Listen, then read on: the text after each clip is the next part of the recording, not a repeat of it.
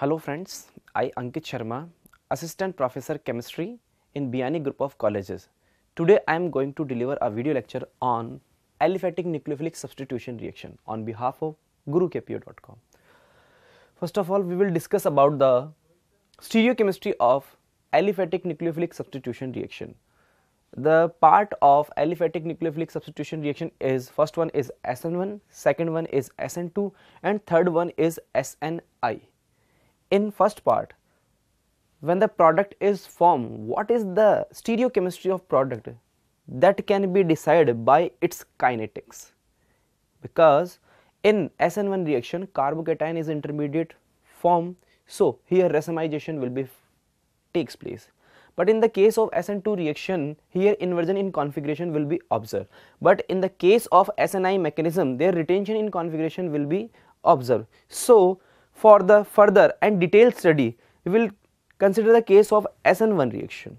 So in the case of SN1 reaction, that is unimolecular nucleophilic substitution reaction, first of all we will take an example of optically active substance. This compound is chiral in nature and sp3 hybridized, so its shape is tetrahedral. After the reaction, one intermediate carbocation is formed, that is sp2 hybridized and have trigonal planar shape. So it has two sites for the nucleophilic attack. First one is backside and second one is the front side. The nucleophile has the tendency to occupy that backside and front side. So two isomers will be formed, and these are pair of enantiomer and racemic mixture. During the reaction, intermediate carbocation is formed. So if possible, then rearrangement should be takes place. That means if in a molecule possibility of rearrangement will be exist, then the rearrangement should be takes place, and its kinetic study rate of reaction is directly proportional to the substrate concentration, and in the sense of nucleophile it's not depend, it is independent on the concentration of nucleophile. So it is known as unimolecular nucleophilic substitution reaction because its kinetics and its order of the reaction is first order. In the second case SN2 reaction, bimolecular nucleophilic substitution reaction, that means its kinetics is second order. In the substrate, in rate determining step, nucleophile first of all attack, and after the attack of nucleophile, here removal of leaving group will be takes place. So during this process, a transition state will be formed. This transition state is 5-member transition state, and after the product formation is inversion in configuration. Product का जो configuration होगा वो inversion in configuration होगा, और इस inversion को हम Walden inversion भी कहते हैं. So हम कह सकते हैं कि यहाँ जो rate of reaction होगी